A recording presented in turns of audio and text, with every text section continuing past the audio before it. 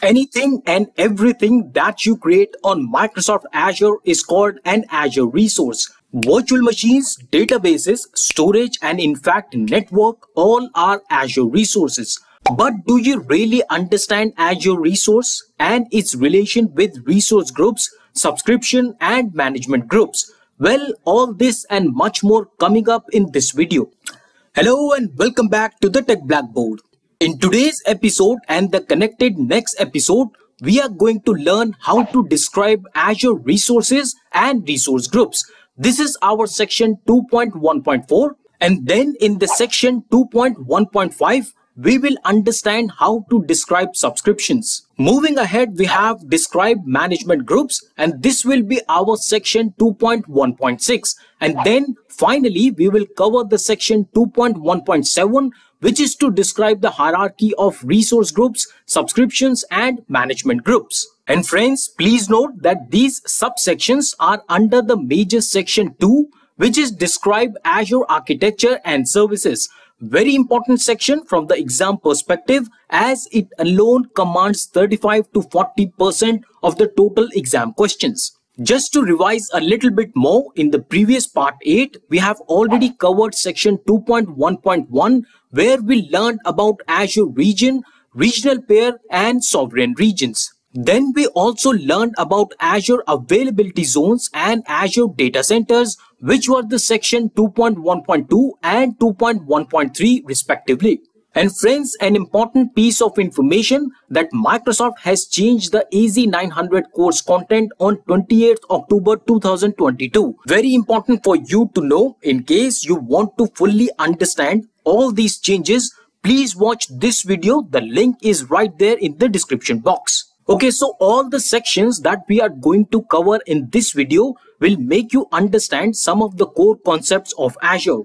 Why it is important? Well, anything and everything, as I said, in Azure is a resource. And I don't think I need more words to emphasize the importance of understanding this Azure core concept. And trust me guys, without understanding these Azure core components, you won't be able to build anything concrete on Microsoft Azure. So first, let's try to get the basics right. And with that, let's begin our learning and start the episode.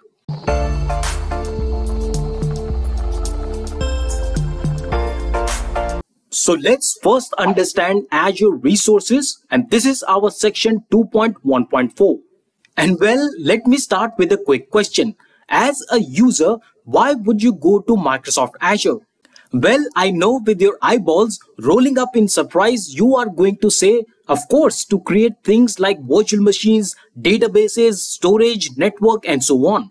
Isn't it? I mean, what kind of question was that? Friends, it is this question, answering to which we will get clear answer for a lot of things. So let's try to dissect. You see, the storage, the virtual machines, the website, and even the databases. All these are and many more are called Azure resources in Microsoft Azure. Okay, so I understand sometimes theories are just not enough. We need some practical, and the best place to see actual working on Azure resources is none other than the Microsoft Azure portal itself.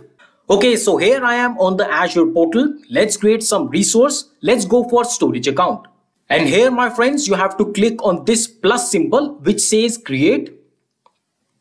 And then you will come to this page, and here you can create a storage account. There are a lot of options to be filled up like basics, advanced, networking, data protection, encryption, tags, and review. So I will keep most of the values as default. Let's try move ahead. So here you can see I have a subscription. I already have a subscription which is called which pay as you go. Then we have this resource group section. I have mentioned many times in my videos that resource group are something that you must supply in order to create any resource on Azure. So here we go. We will create a new resource group. Let's call it which resource, and I will say it RG as in resource group. Let's create it.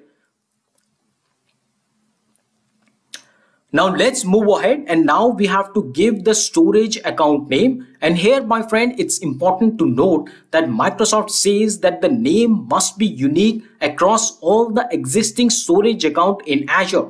So it must be unique across the board. And it also gives some guidelines on the naming convention. So for example, it says that the name should be of 3 to 24 character long. So let's give it a name. So now I have given a name which is called Which Storage Test. I will keep the region as default, which is East US. And if you want to change the region, you can click on this drop down menu, pick any region that suits you, or maybe any region which is close to you or your business or your customers. For now, I will keep the default value. I will go for the standard performance. I'm not picking the premium one. Let's go for the default redundancy value. Click advanced. And here also, my friends, I'm keeping the default values. Let's move ahead. Now we are in the networking tab. Here you can see that the network access, now we have selected enable public access from all network. Basically for production type of application, you would not want to select this option. But anyways, for now, this is just the fundamentals. So let's keep the default value. Let's move ahead and go to the data protection tab. And here also we will keep the default value. Moving on to the encryption. Encryption is a little higher topic, so I'm not going to dwell into this for now. And let's go to the tag. Now on this tab, you can give the tags. Tags are basically name and value pairs. Now let's go to the review section. In this review section, you can see all the values that you have selected so far. And in case there is some error in the values that you have chosen, or maybe you have missed to give some mandatory value, you will see the error here. But for now, we don't see any error. So let's press the create button. And here you can see the initializing deployment is given. And now as we are talking, we are already deployment in progress. So let's wait for a couple of seconds. Here you go. We have our resource ready. Let's go to the resource. And here now friends, you can see that we have our storage account created, which is named as Which Storage Test. Here you can see all the values for this storage account. You can observe all the other properties that are linked to this storage account. Okay, so what is important here? See, here we have just created a storage account, which is a resource in Microsoft Azure. As a side note, just creating the storage account is not of much use unless you create some sort of containers or file share or queues or tables. So you can say that these are all type of storages that you can create under the storage account. I will probably create another video in which I will cover how to create all these type of storages and what are the exact use cases for each of them. But for now, it's important that we understand we have created an Azure resource which is under a resource group which is called Which Resource Group RG. So once again, important concept here is that no resource can exist without a resource group. Friends, always keep that in mind. You will get some questions around this concept in AZ-900 exam. Okay, so now you know how to create resources on Azure portal. But is the Azure portal only way to create Azure resources, or are there any more ways to create resources? Of course there are. Besides Azure portal, we have Azure PowerShell, Azure CLI and Azure mobile app. And friends, one more quick information for you. All the resources in Azure can be created or represented as JSON files. Now the JSON file means JavaScript object notation. As far as the fundamental course is concerned, you don't need to deep dive in JSON formats, but then it's always good to know Microsoft can really change the questions very quickly. So please understand this question. I will show you the JSON format on the Azure portal now. So now once again, I'm in the Azure portal. We just created a storage account and you can see a lot of options for the storage account. For example, overview, activity logs, tags, and in this very section, come to the bottom of it and you will reach to a section which is called automation. In this you have an option which is called export template. Click on this and here you will find JSON file for the storage account we just created. Likewise, for any resource that you create in Microsoft Azure, you can find this JSON file already created for you. You can use it for automation or maybe bulk creation of the resources. Use it to the way you want, but for now, you know that there is a JSON file and all the resources are represented in JSON format. And friends, in case you want to download this JSON file, you have a download option here. And besides that, if you make some changes in this JSON file, you can redeploy it using this option. Friends, in the introduction section, I mentioned that Microsoft has changed the course content of AZ-900. Thus, we are planning to soon launch a new series of questions and answers on AZ-900. So please do subscribe to the channel to receive the timely notification of this upcoming series. Now that you understand Azure resources, let's talk about Azure Resource Group.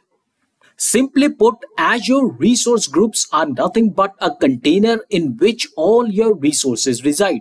Think Azure Resource Group as a folder in Windows inside which you store all your other files. And as I showed you in the demo just a while back, each resource in Azure must belong to a resource group. So friends, a resource group is a logical container that associates multiple resources so that you can manage them as a single entity based on the life cycle and the security. For example, you can create or delete resources as a group if the resources share a similar life cycle, such as the resources for an end-tier application. In other words, everything that you create, manage, or depreciate together is associated within a resource group. Now friends, let's check out some interesting facts around the resource groups that will help you understand them better. So here comes the first fact. It says that Azure Resource Group is a group of Azure resources. As I just mentioned, Azure Resource Group facilitate you to combine or manage multiple resources together. Then we have the second fact, which says a resource group is a logical container that associates multiple resources so that you can manage them as a single entity based on the lifecycle and the security. The third fact says that in single Azure Resource Group, you can have multiple resources or services like Azure Virtual Machines, Azure SQL Databases, Azure Functions, App Services, etc. And then it says when you create a resource, you are required to place it in a resource group. As I showed you in the demo, no resource, absolutely no resource can exist without a resource group. Moving ahead, the next fact says that while a resource group can contain multiple resources, a single resource can only be in one resource group at a time. And friends, this one is a very important fact, as you can get a question in AZ-900 exam as well, in which Microsoft can ask you whether a resource can reside in multiple resource group at the same time. And now you know this is not true. One resource can only exist in one resource group at any given point of time. You can move the resource from one resource group to another, but remember I said move, I'm not saying copy. So there cannot be multiple copies of same resource in multiple resource group. And now here comes one more fact that elaborates what I just said, that some resources may be moved between resource groups, but when you move a resource to a new resource group, it will no longer be associated with the former group. And friends, remember this very important point, that resource group cannot be nested. For example, in case of Windows operating system, you can always create a subfolder inside a main parent folder, but that's not true in case of resource groups. You cannot create multiple resource groups under a parent resource group. So please keep that in mind. There can be questions in AZ-900 exam around this concept. Now let's quickly understand the benefits of resource group. The first benefit of a resource group is lifecycle and security. Azure Resource Group facilitates you to manage the resources as a single entity based on lifecycle and security. The next benefit of resource group is flexibility. So the resource groups gives you a better flexibility to manage the lifecycle of all the services and the resources at one place, which are located under one resource group.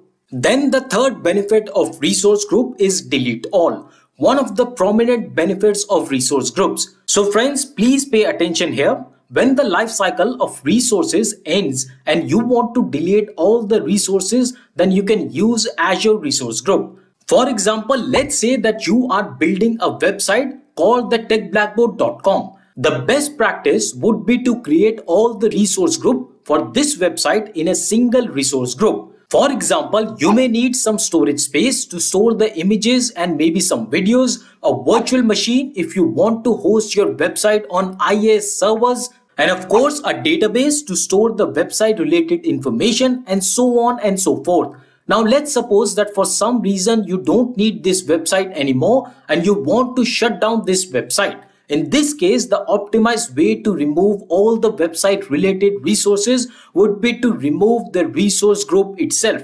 In this way, all the resources in the resource group will be automatically deleted in one shot, and this eliminates the chances of not deleting any resource by mistake, which surely saves you incurring unwanted cost. And friends, soon I will make a practical video on Azure Resource Group Delete All benefit to clearly make you understand, as this is the very important benefit and also one of the best practices to learn in Azure when it comes to resource management.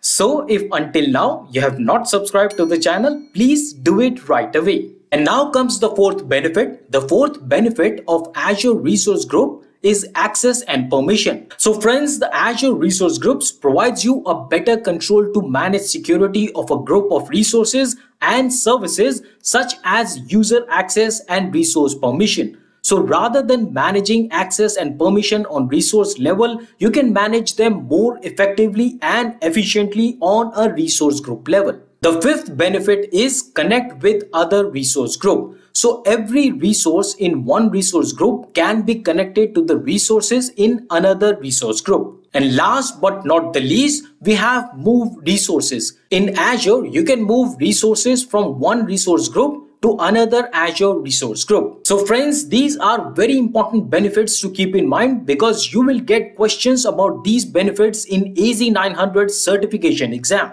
So that was all for today. Let's summarize in the section 2.1.4.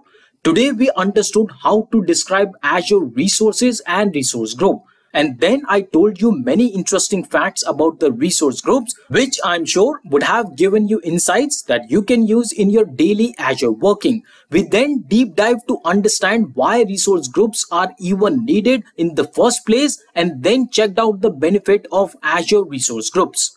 In the next episodes, we are going to explore concepts like Azure subscription, management group, and the hierarchy between Azure resource groups, subscriptions, and management group.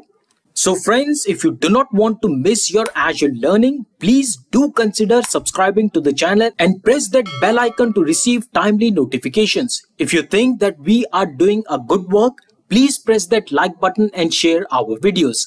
It is your likes that helps us grow and motivates us in bringing more such quality content. Please share your feedback on the current content and what more you want to see on the Tech Blackboard channel.